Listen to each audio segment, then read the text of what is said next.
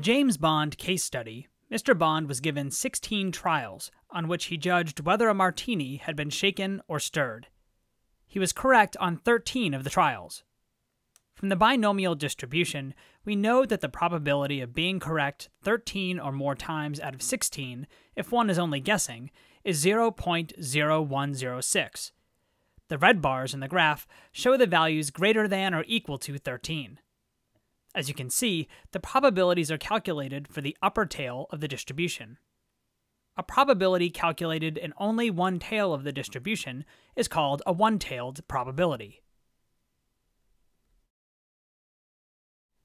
A slightly different question can be asked of the data. What is the probability of getting a result as extreme or more extreme than the one observed? Since the chance expectation is 8 out of 16, a result of 3 out of 16 is equally as extreme as 13 out of 16. Thus, to calculate this probability, we would consider both tails of the distribution.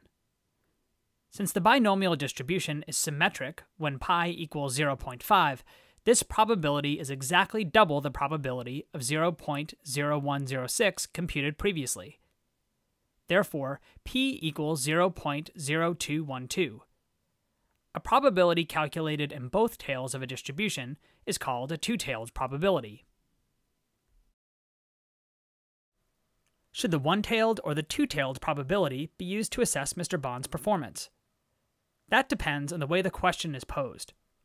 If we are asking whether Mr. Bond can tell the difference between shaken or stirred martinis, then we would conclude he could if he performed either much better than chance or much worse than chance. If he performed much worse than chance, we would conclude that he can tell the difference, but he does not know which is which.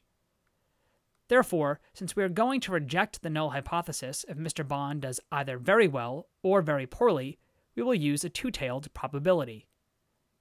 On the other hand, if the question is whether Mr. Bond is better than chance at determining whether our martini is shaken or stirred, we would use a one-tailed probability.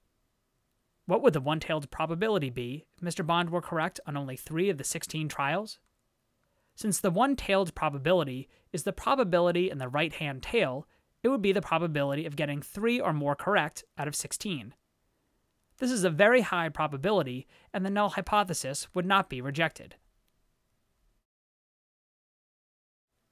The null hypothesis for the two-tailed test is that pi equals 0.5. By contrast, the null hypothesis for the one-tailed test is that pi is greater than or equal to 0.5.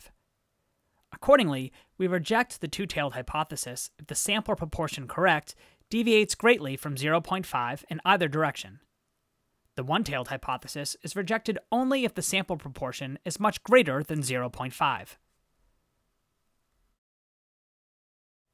You should always decide whether you are going to use a one-tailed or a two-tailed probability before looking at the data.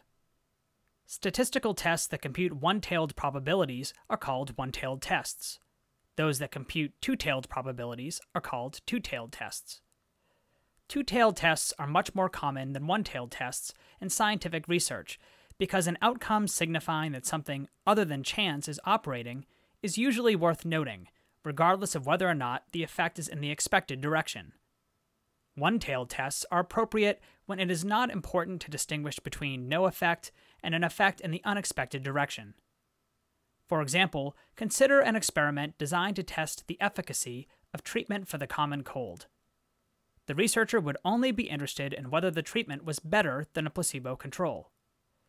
It would not be worth distinguishing between the case in which the treatment was worse than a placebo and the case in which it was the same, because in both cases, the drug would be worthless. Some have argued that a one-tailed test is justified whenever the researcher predicts the direction of an effect. The problem with this argument is that if the effect comes out strongly in the non-predicted direction, the researcher is not justified in concluding that the effect is not zero. Since this is unrealistic, one-tailed tests are usually viewed skeptically if justified on this basis alone.